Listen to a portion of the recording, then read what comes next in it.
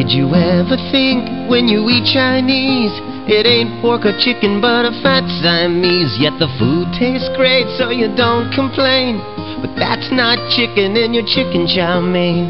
Seems to me I ordered sweet and sour pork, but Garfield's on my fork.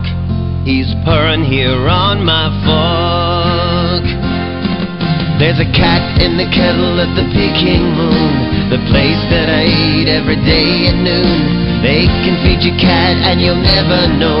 Once they wrap it up in dough, boys, they fry it real crisp in dough.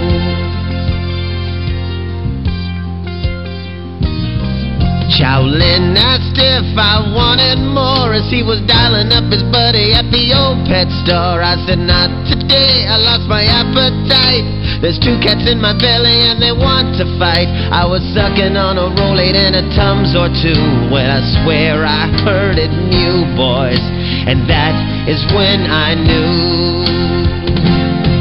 There's a cat in the kettle at the Peking Moon. I think I gotta stop eating there at noon. They say that it's beef or fish or pork, but it's purring there on my fork.